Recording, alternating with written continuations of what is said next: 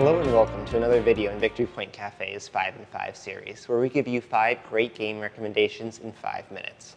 I'm Antonio, one of the game gurus here at VPC. Now most games, even board games, are just that, games. It's the simple fact that makes a deck of standard playing cards so useful. You can put one of 1,000 different rule sets on them, and the cards almost transform into different pieces.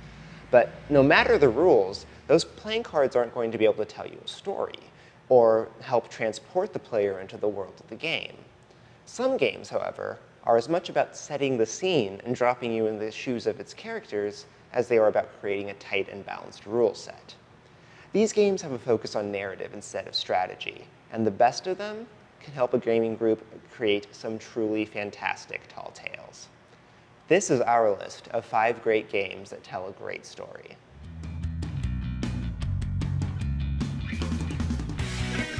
This one may be a bit obvious with the word stories in the name, but I stand by it. Time Stories is a sort of self-running RPG in a box that puts players in the role of time agents who have to go back in time to stop temporal anomalies from forming. Essentially, you stop bad things from happening in crazy worlds full of story. Worlds such as a Tim Burton-esque turn-of-the-century sanitarium, a small town of the 90s straight out of the X-Files, or really any other setting the designers want to bring to the game. These stories and worlds come to life thanks to a somewhat fragile but well-designed system of cards that are well-labeled and numbered, and many of them have great art that really brings the theme to life and draws players into the world and the mystery contained in these cards.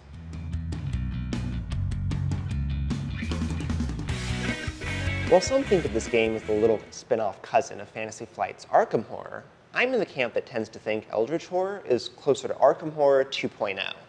Not only is Eldritch a sleeker, shorter experience than Arkham, but the way Fantasy Flight designers put the different decks together for each great old one you can play against really helps bring the game to life. This deck system and the well-written flavor text works together to make a unique story each time that you and your friends' characters trek across globes to close portals, gain clues, and investigate rumors. I will admit to being a little bit biased as I'm an H.P. Lovecraft fan, but that being said, I can say with a fair bit of certainty that you too will be a fan of this game.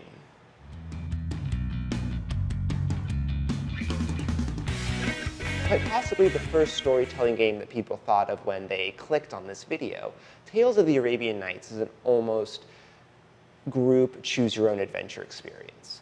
Most of this game's table footprint is the traditional large board that comes with this kind of epic game. But the meat of the game comes from a massive book of tales that contains all of the encounters and experiences that a player can have in this game. One look at the size of this book and the number of possibilities it contains really shows you how great of a time can be had thanks to the sheer amount of potential story that has been poured into this game.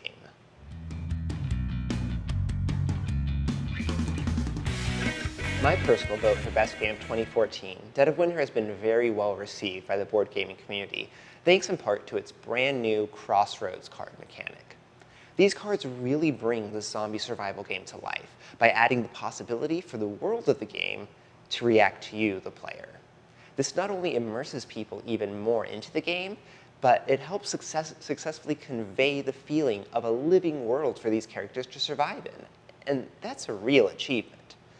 Throw these cards into the mix with the different main objectives, crisis cards, personal objectives, and the possibility of a traitor really keeps this game fresh by providing players a different scenario with different twists and turns each time you sit around the table to play this game.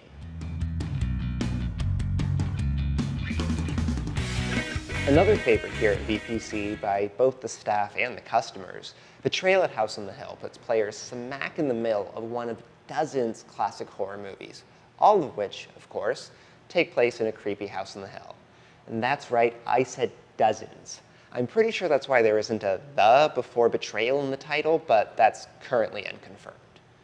This game has less flavor text than the other games in this list, but the near-perfect way in which Betrayal conveys a theme that is almost universally recognized helps players get into their characters and bring the game to life with their own tension and excitement.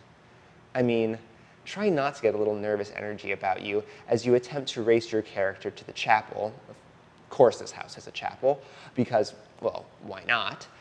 Before the ghost bride can marry your buddy and then kill him, you know, so they can be together forever.